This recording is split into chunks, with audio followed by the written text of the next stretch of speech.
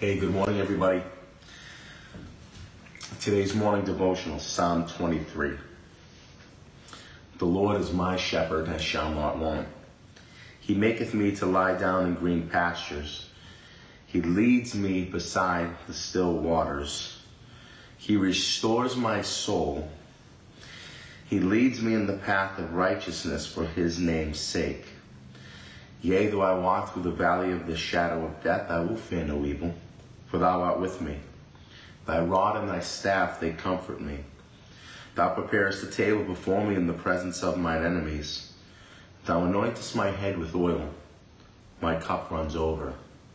Surely goodness and mercy shall follow me all the days of my life, and I will dwell in the house of the Lord forever. This is a psalm of David. David, being a shepherd boy, penned this psalm, and he likens the Lord's care and the Lord's love to that of a shepherd. As you read through the psalm, you'll see the different allusions between the shepherd and the sheep.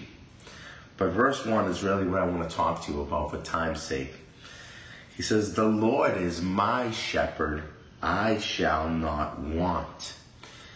Listen, when God is our shepherd, when we make the Lord our shepherd, and we know that he's the one that's watching over us, he's the one that's corralling us, he's the one that's protecting us, he's the one that is leading us to those green pastures, he's the one that is guiding us through life. When we start to realize that more and more and more in our Christian walks, we don't need to fear anybody. We don't need to fret. We don't need to lose our minds about the things of the day and the things of the world and what's going on with the economy and politics and everything else, because there's somebody bigger than that is watching over his sheep. And the more and more we realize that, the more and more we won't be people that are in want. In want.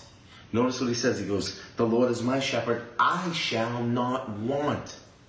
When God is your shepherd and you make him your shepherd, and you go to him and you trust in him and you realize he's bigger than all the problems, all the issues of the day and all the issues of life, God is bigger than all of those things, you're less in want. What I mean by that is this, that sometimes we live our lives on such an earthly plane that if I don't have this, if I don't get that, I need to get the next best thing or have the next best thing. I feel like I'm in want all the time. I'm so needy for the things of this world. Listen, when the Lord is your shepherd, you're not in want, because God is everything. He's given you everything. And more than that, he watches over you. He has a plan and a purpose for you. So take that to heart this morning. The Lord is your shepherd. Don't want. Just want for him. When you want for him, all the other little blessings seem to fall into place. And then finally, when we get to the end, surely goodness and mercy will follow us all the days of our life.